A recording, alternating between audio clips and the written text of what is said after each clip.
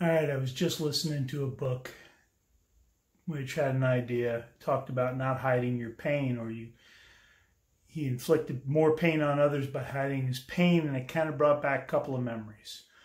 First was when I first got divorced. I had two buddies, and if it wasn't for Mike and Joe, I probably wouldn't have made it through my divorce.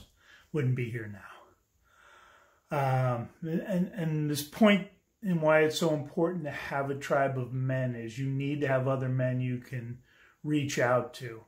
The second thing that really kind of hit me like a slap across the face was I was married second time over 11 years ago, and about 10 days after I was married, we got a breast cancer diagnosis for Wendy. And I remember breaking down crying that day, but then I did the guy thing. I sucked it up and I moved on. And I was the strong guy taking care of business, being there for her. And I didn't really share my pain or let anyone else help me with that. And then about 2-3 months later, we're in treatment. And I remember having a work incident where I ended up yelling at somebody over the phone in Pennsylvania, a nurse. Now, she was wrong, but that doesn't matter.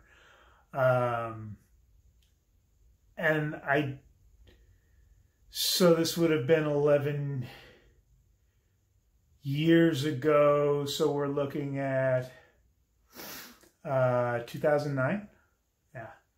I hadn't raised my voice at work since 1993 at that point.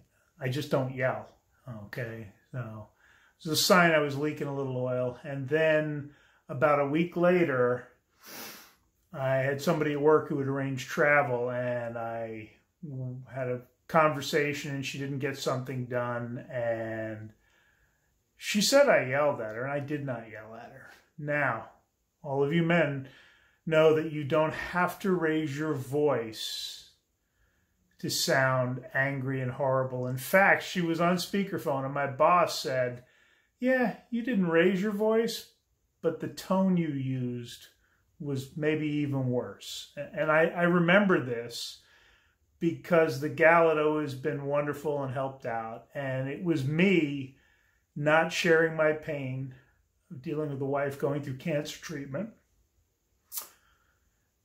and not reaching out to my brothers and the community I had around me to help me with that. And by hiding it and just sucking it up and moving on, I ended up letting it build up and build up. And let's just say my resting state of being, where peaceful and joy is for me, you know, the norm, and anxiety or stress is this very low 1 or 2. It was probably my resting stress level then was probably an 8 or a 9.